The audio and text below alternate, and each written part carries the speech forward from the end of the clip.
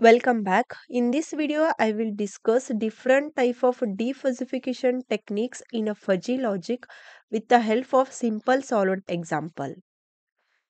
Defuzzification is a process of converting a fuzzified output into a single crisp value with respect to fuzzy set.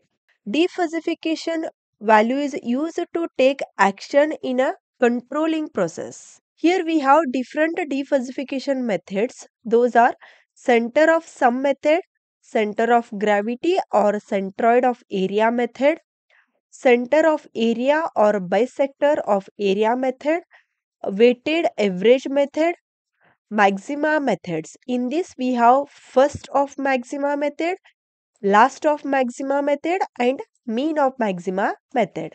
So these methods we will discuss one by one. To discuss these methods, I am considering this problem. Here we have two fuzzy sets A1 and A2.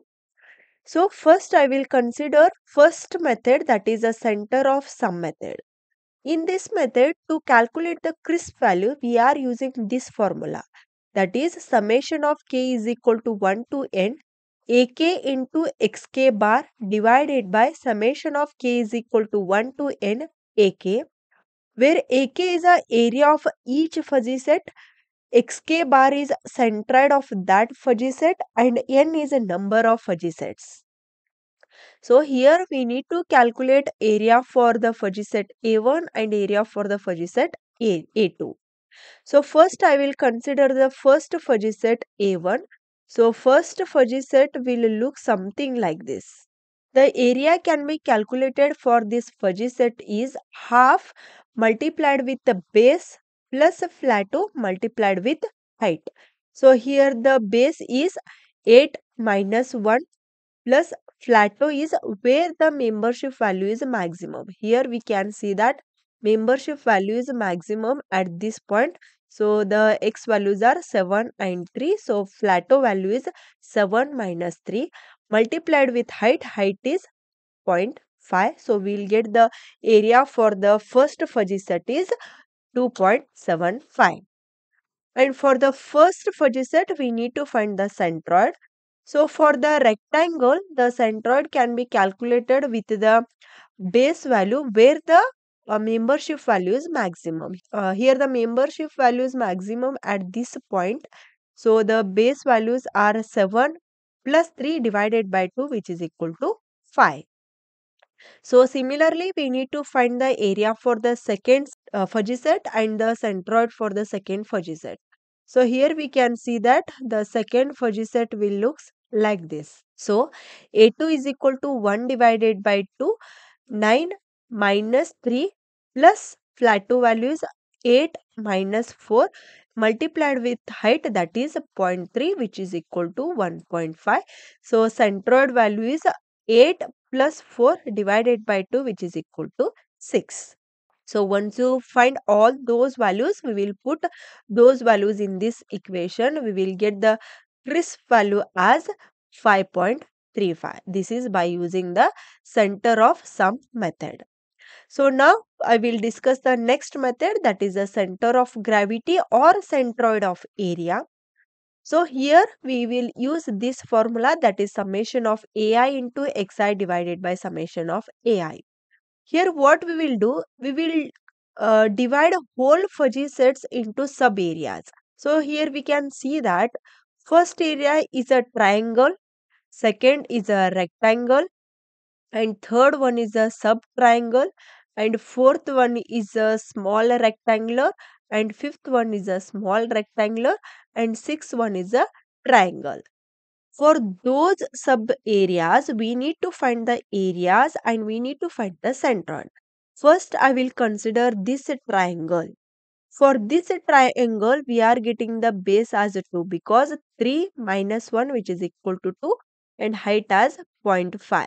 So for the triangle, the area formula is 1 by 2 into base into height. So A1 is equal to 1 by 2 into 2 into 0.5, which is equal to 0.5.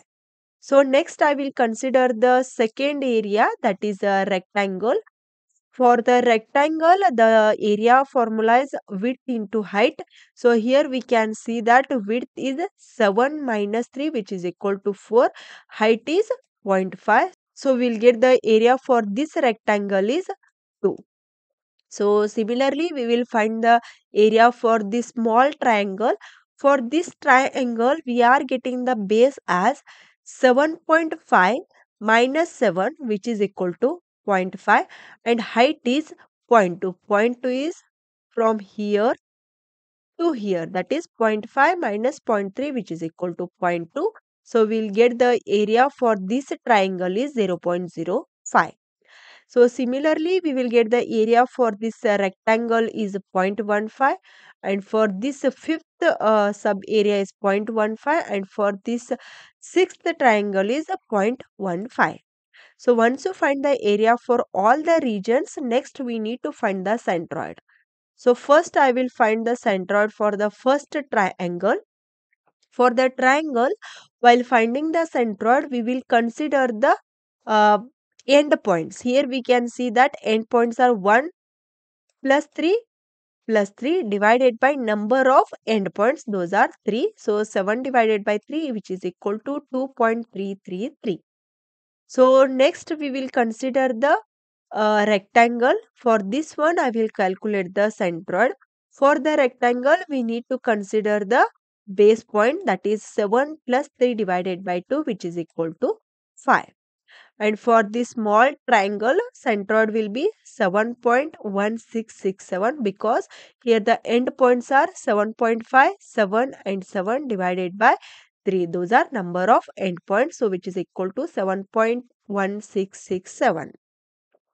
Similarly, we will find the centroid for the fourth, fifth, and sixth regions. So we will get x5 as 7.750 and x6 as 8.3333. So once you find all the centroid, we need to put those values in this formula. But here what we need the multiplication of these two. That is, we need to multiply these two columns. So we will get this column, that is multiplication of ai into xi. But in this formula, we need summation of ai into xi. So we need to add all these values. So we will get summation of ai into xi as 15.0249. So again, we need summation of ai. For that, we need to add all these values. So we will get summation of ai as 3. This is nothing but the total area of fuzzy set A1 and A2. So once you find all these values, we need to put those values in this equation. We will get the crisp value by using the center of gravity is 5.01. This is how we can find the crisp value by using the center of sum method and the center of gravity method. The remaining methods will be discussed in one more video. Link for that video is given in the description below. I hope the concept of center of sum method and center of gravity method is clear. If you like the video, do like and share with your friends. Press the subscribe button for more videos. Press the bell icon for regular updates. Thank you for watching.